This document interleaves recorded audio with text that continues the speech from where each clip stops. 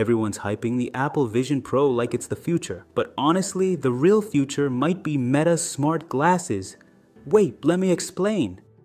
When Apple launched, everyone screamed, "Wow, revolutionary!" But Meta had already done the same thing 8 months earlier. When Mark Zuckerberg did the demo, a small glitch happened, and the internet exploded with memes and trolls. But what most people don't know is that the demo was connected to a development server. The system overloaded. That's why it failed. When Apple released its VR headset, people praised it like it was God-level tech. When Meta Quest came out, everyone stayed silent. That's the hypocrisy we live in. Sure, Apple will polish the product, but Meta started the race. Remember this: first movers build the future, not trend followers. I'm Abhishek, and this is ByteTech.